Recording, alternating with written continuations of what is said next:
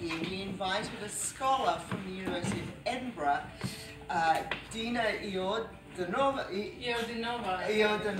Dina, and Dina came and I introduced her to Ece, or Ece to Dina, and Dina introduced her to Jim, and the rest is history. So it's a real thrill and an honour to have Ece here tonight showing her film, because I feel as though we're back where the film began. And I hope that you all enjoy it. I'm actually seeing it for the first time, so I'm really excited to see it.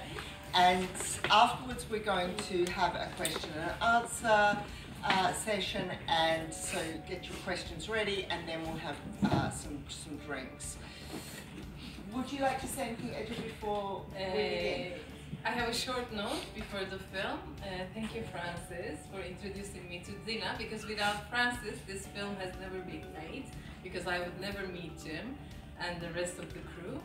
So it's a magical encounter starting from here. So thank you very much for your lecture as well. It was very inspiring.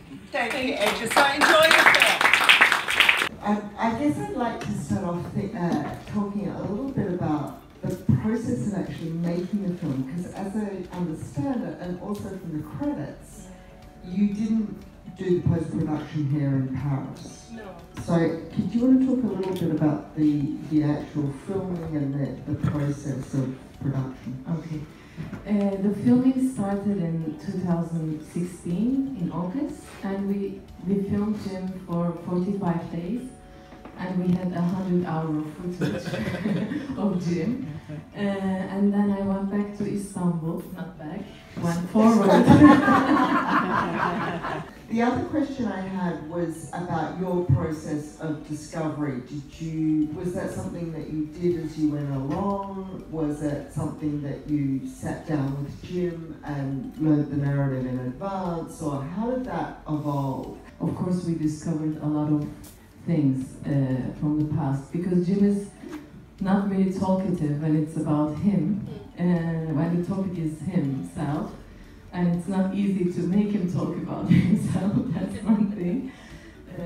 But all the other people were very happy to talk about him. So we discovered a lot about him during the journey, during the period of shootings. To me, it's a homage to the 60s as much as it is to the man who facilitated so much of what was going on. I survived. And survived. Was that your intention to make it about the 60s and 70s?